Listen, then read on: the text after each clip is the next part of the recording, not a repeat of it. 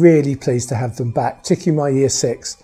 So we've had a long conversation, just reassuring them that things are different, but we'll try and do some extra things for them.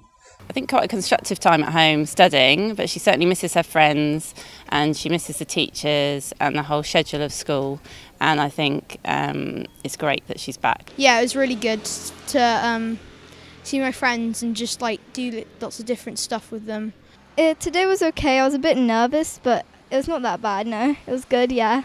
We were very comfortable to send them back to school because we think the situation seemed to be under control, and the school made us very confident that they were keeping everything in place to keep them safe. As a council, we have done whatever it takes to unblock things to make it possible for schools to open safely. We've done things like offer free use of council buildings for more classroom space. We are rolling out school streets to reduce traffic for schools in Wandsworth. We are making it free to rent our parks and green spaces if schools need extra playground space.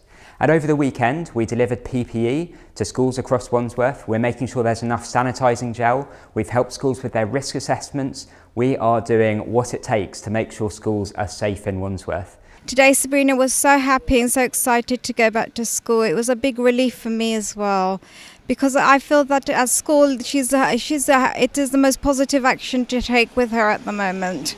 2 weeks into not going to school, he was telling me I was a rubbish teacher and could he please go to school. So I'm sure that when he comes out he'll tell me he's had a great day. He was looking forward to seeing his friends.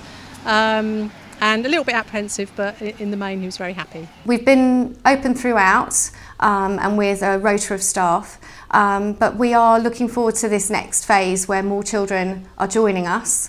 We should be able to accommodate all of the year groups which the government have prioritised. That's taken quite a lot of reorganisation of our site in order to do so.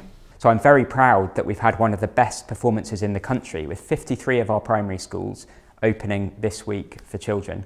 And now it's time for families to take a look around, talk to your head teachers, and I hope you'll feel comfortable bringing your children back to school next week.